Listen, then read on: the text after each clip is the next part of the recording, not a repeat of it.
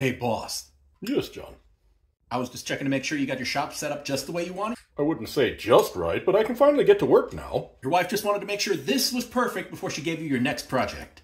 Next project? The purpose of this project was so I could make more knives faster to make her more money.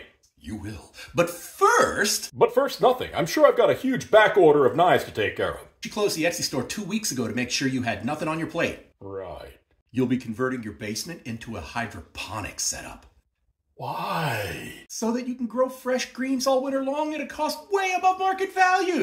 I don't have the power set up for that. 3 spools of 250 feet. It's going to take a huge amount of material. Over 1,000 feet of PEX and PVC getting offloaded in the driveway as we speak. If the shop's closed down, you're not working. Your wife offered Joey Ray and I our hourly rate to help set this up. That's over $120 an hour. Make you a deal.